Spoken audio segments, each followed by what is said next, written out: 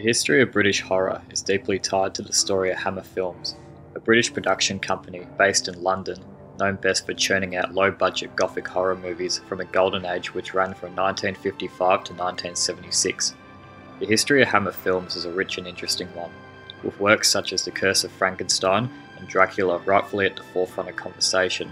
I want to focus on Val Guest's 1957 minor classic, The Abominable Snowman, a visually striking horror adventure sieved with meticulous pacing, ominous atmosphere, and a memorable performance by Peter Cushing, who carries the cast. Writer Nigel Kneale and television director/producer Rudolph Cartier had collaborated on several BBC dramas. The next production had been The Creature, a morality play written by Kneale about a search for the mysterious Yeti in the Himalayas. Kneale wished to write a story about the Yeti that would not make him a monster. He was influenced by numerous reports of the Yeti that had appeared in the news at the time. Hammer Films purchased the rights to The Creature on November 2, 1956. They had enjoyed success with The Quatermass Experiment, 1955, an early remnant of sci-fi horror that would later navigate Hammer's trajectory towards gothic horror.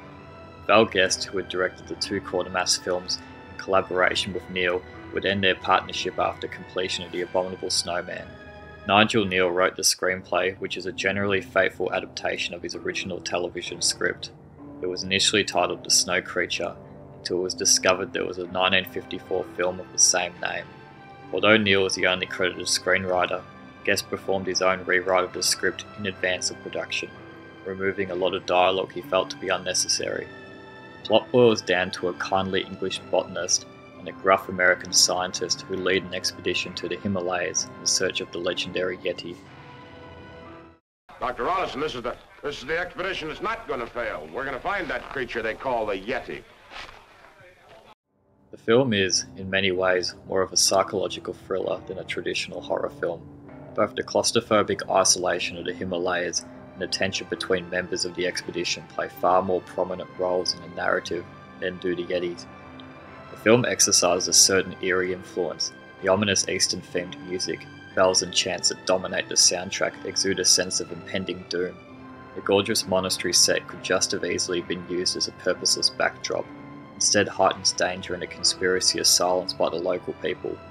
A view echoed by Hammer historians Marcus Hearn and Alan Barnes is that the film conveys a taut, paranoid atmosphere set largely in wide-open spaces. It's remarkably claustrophobic in scale. The film was shot in an anamorphic widescreen format called Regal Scope, renamed Hammerscope by the company. Guest found it an unsatisfactory format to work in, which made getting in close to the actors rather difficult and required careful framing of scenes. I, however, believe these wide lens shots are a true benefit, capturing paranoia through expanded, desolate landscapes. It's rather isolating, but knowing the expedition party are not alone in a place where they should be alone is all the more terrifying, especially when what is out there is coming after them and can't be seen for the most part. The film is a product of the anxieties of the atomic age, constant reminders of the H-bomb along with fairly obvious message of how man will inevitably cause his own destruction plays a prominent role in the narrative.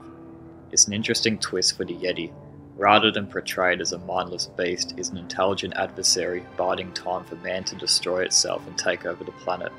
The theme of what it means to be civilized also features prominently. This is notable given the fact that the late 1950s were the beginning of the end of British imperialism.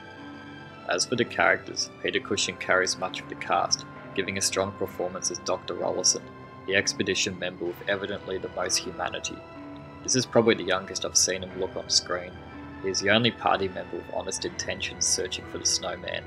His obsession to find proof of these creatures' existence coincides with presumably his own demise. The film makes itself no stranger to this, heavily implying that he will not return from his journey.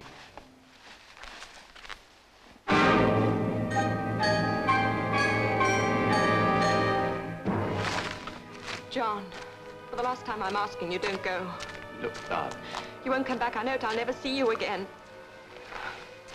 Tom Friend, the expedition leader, played by Forrest Tucker, is a stark contrast to the noble Cushing. His reasons for pursuing the Yeti are greedy and cynical. His continual clash of morality with Rollison is great tension and pays off later when the two have to set aside their differences to survive. The remaining crew are fine, mostly stereotypes that deliver on their roles.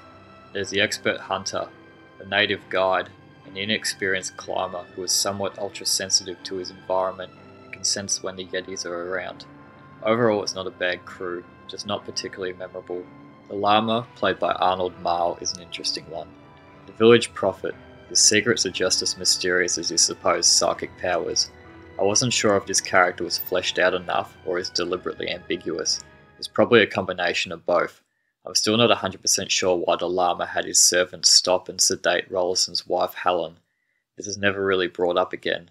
I think the subplot of Helen and Rollison's associate, Peter Fox, mounting a rescue mission is fine too. The addition of the character Helen, played by Maureen Connell, is named after Cushing's wife.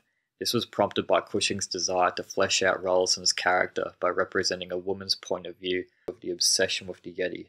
Why did we come up here, John? Why? Right up here so far out of the way. It wasn't just to search for rare plants, was it? Was it, John? No. Somehow I knew. Kept remembering the things you wrote once. I said nothing. I didn't want to remind you. I'd hoped you'd forgotten. The release of the film was overshadowed somewhat by the huge success of Hammer's The Curse of Frankenstein, released in the same year. It was a relative financial failure, a fact Val Guest attributed to the intelligence of the script. All things considered, The Abominable Snowman is worth a watch. The rather slow pacing of the film can be a drag for some, but I found it satisfactory for building up fear of the unseen creature. Peter Cushing never disappoints when attached to a horror project. I do not recommend watching this film with a group. It's a better experience alone, as you will miss much detail talking with your mates.